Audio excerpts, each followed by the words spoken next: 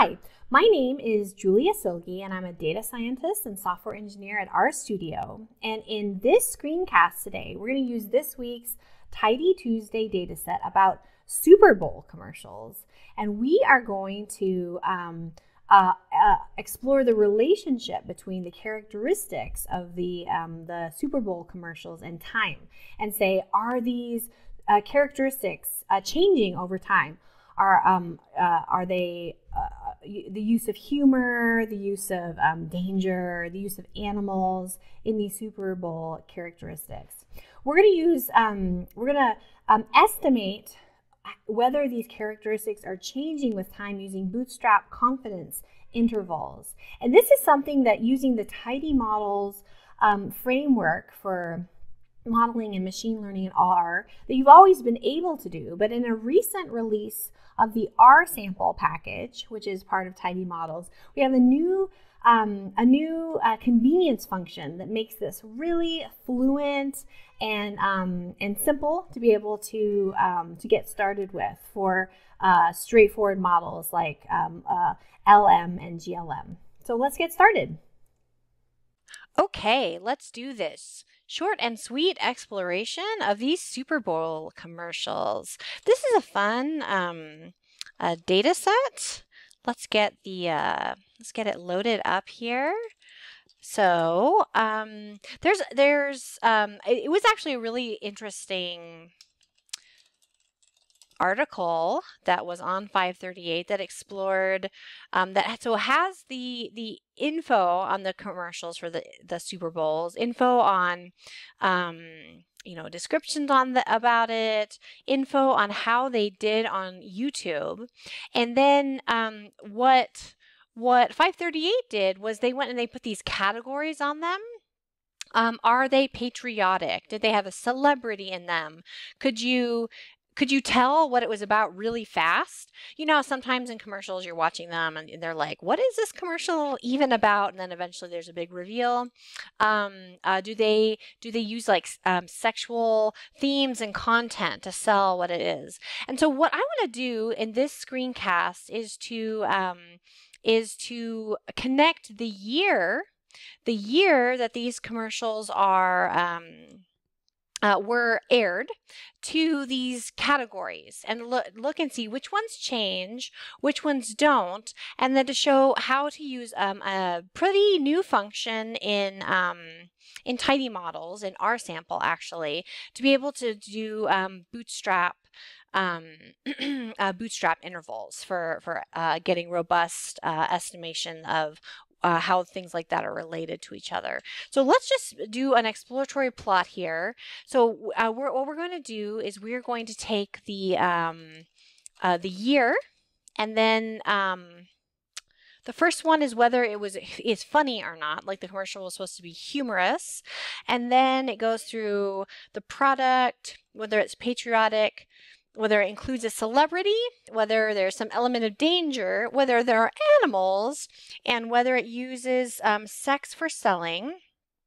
And that's the last one. So use sex is the last one. And then we're going to pivot longer there. So so we're going to pivot longer those last ones, like that. So we're going from the wide shape down to a narrow, a tidy shape, a long and skinny shape. If we want, we could rename those, but let's just, I think this is fine. And then let's see, how should we visualize this? I think I'm just going to make line charts for each year and for each what's called here name. Like this is the commercial characteristic. So I'm going to group by year and name, and then summarize, and let's call this like proportion or percent or something. And since these are logical values, true, false, I can just take the mean of that value there, like so. And now we can just pop that into a plot. So I can ggplot, and we can say year on the x-axis, that prop value that we made on the y-axis, and then maybe I should ungroup. I don't know, probably doesn't make a difference there. And then let's put some lines, some thick slightly transparent lines. I don't need the legend because what I'm going to do is I'm going to facet wrap. I'm going to facet wrap by name, which this is that. Is it funny? Is it dangerous? And whatnot. So we will, so this is like our, like an exploratory plot. We can look at this, we can say, well, it's pretty clear to me that people are making fewer funny commercials over time, at least in this sample that 538 put together. So things like animals looks pretty flat, but it's pretty high though, actually. So we can, on the y-axis, that is a percent, like that. So we can change the and so we could put some labels. So I think it is clear that X is a year. So I'm going to take it off. Then we could say percent of commercials. I think I did that right.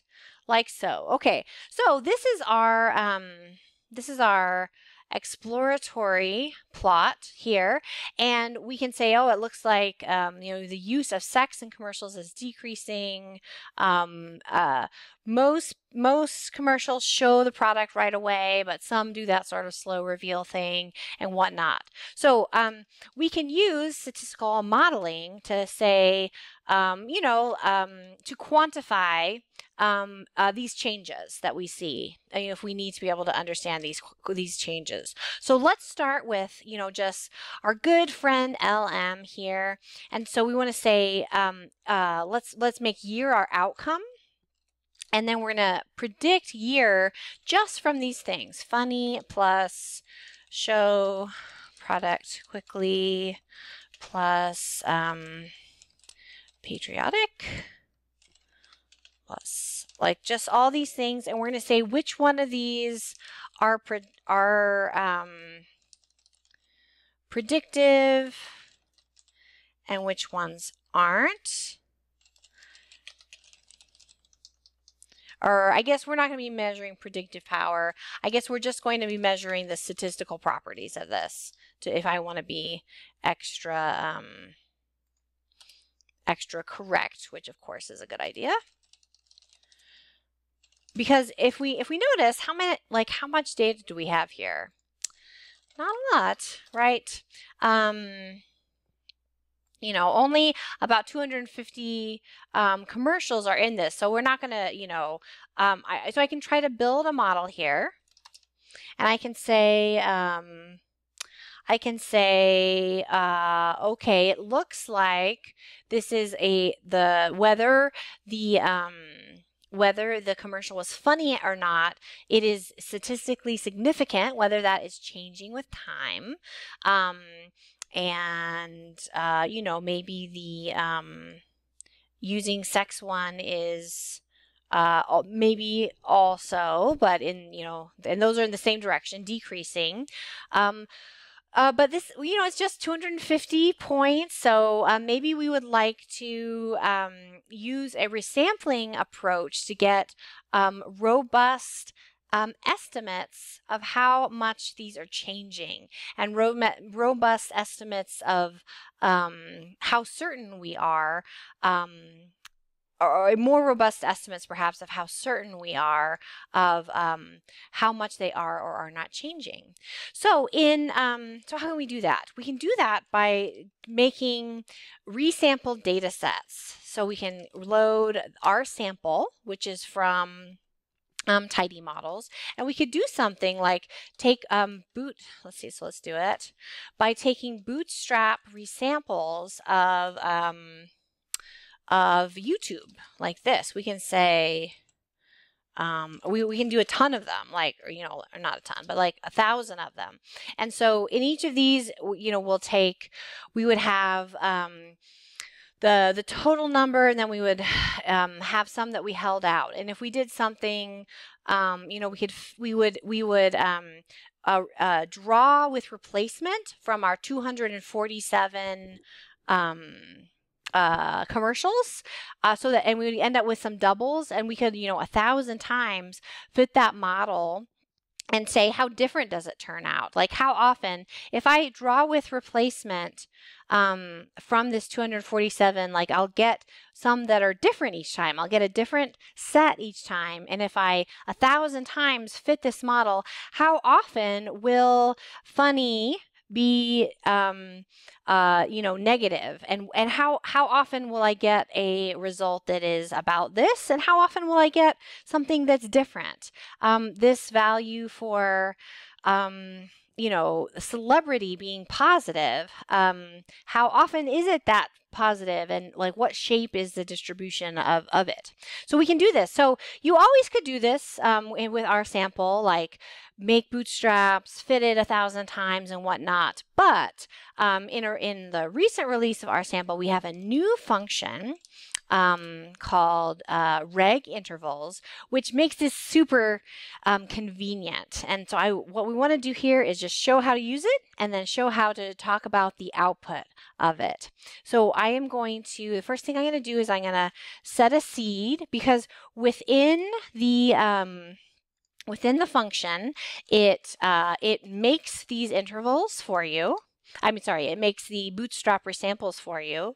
And so what we do, if you want to look at the example down here, we put in our formula, we put in our data, which here is this YouTube data, and then we can put in some other arguments. Like, let's say the default is this kind of type of bootstrap confidence interval, but if I want to use the percentile ones, I can method percentile. I can change it to that.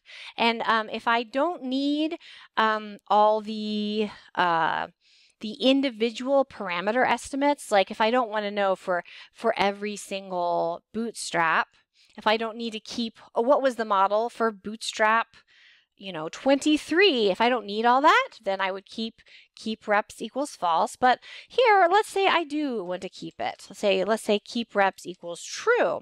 And then let's save this as YouTube intervals, like this.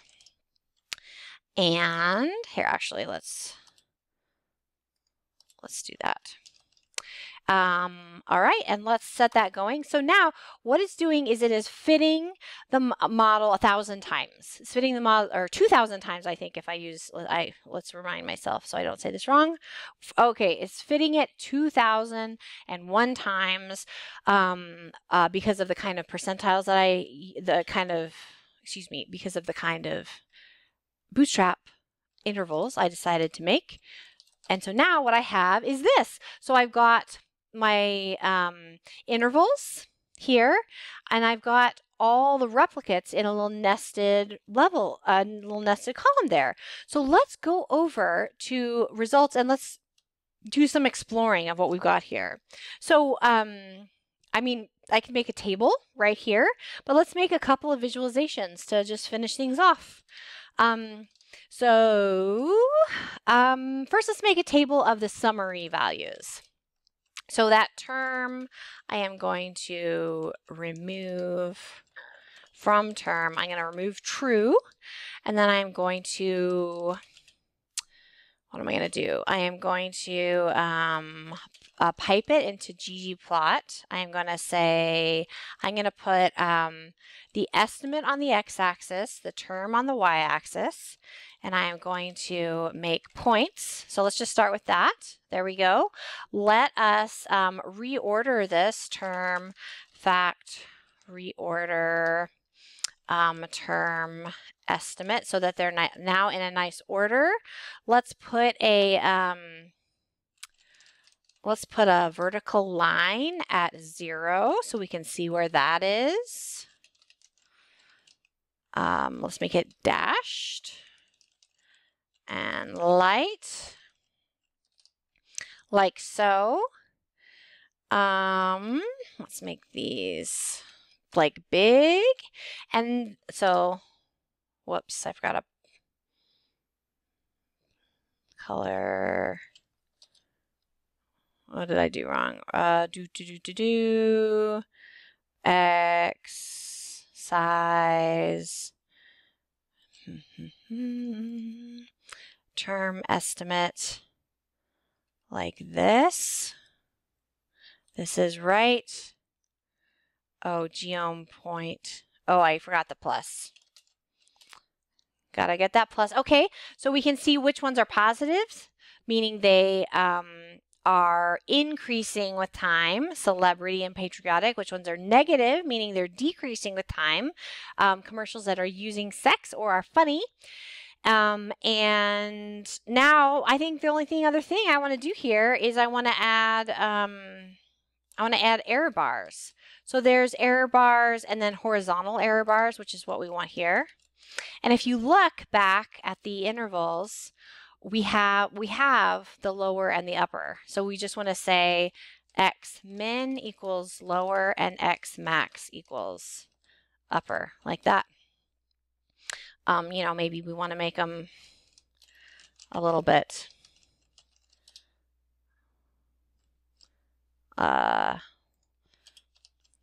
give them some transparency there. Or so. Okay, so let's say, so what do we find here? So, you know, now we can see for these bootstrap resamples, we fit the models, you know, 2,000 times, and we're able to find what are the estimates for these model parameters based on these confidence intervals used based on bootstrap resampling. So we see these two over here, you know, this one's over here, the patriotic, you know, I'm like, how confident am I that it's changing at all? You know, not so much.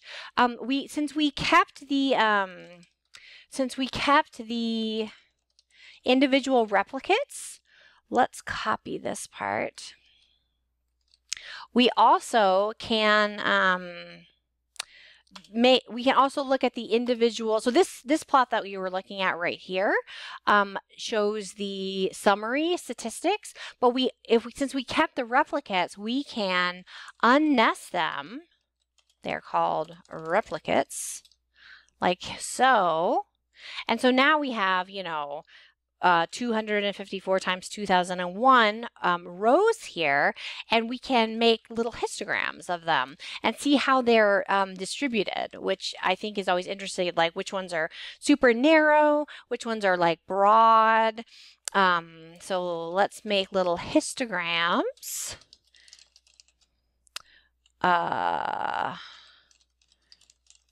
And let's say, let's make them a little bit transparent. And we're going to do another facet wrap. We're going to facet wrap by term. Is that right? Yes. And let's add the vertical line again so that we can, and let's put it behind the histogram. Let's make it a little bit darker. And let's see what that looks like.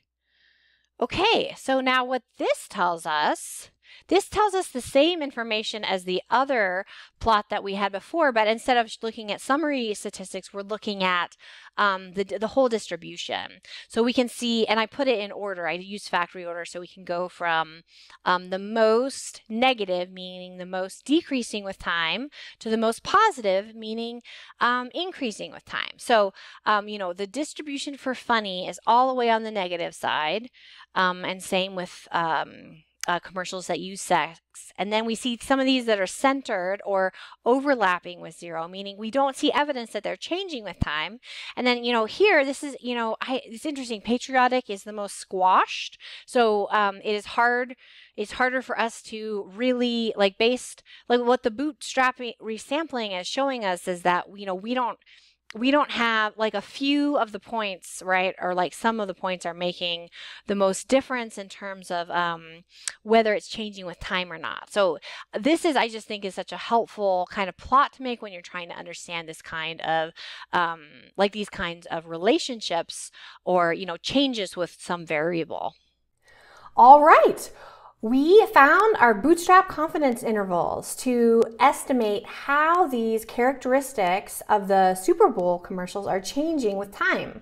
We found that there's less humor and less sexual content in the Super Bowl commercials as time passed, at least for this sample of Super Bowl commercials that 538 put together, and there are more patriotic themes and more celebrities in them. So this new function that is in our sample, I think, is great for when you're in situations like this and you want to be able to estimate these kinds of changes.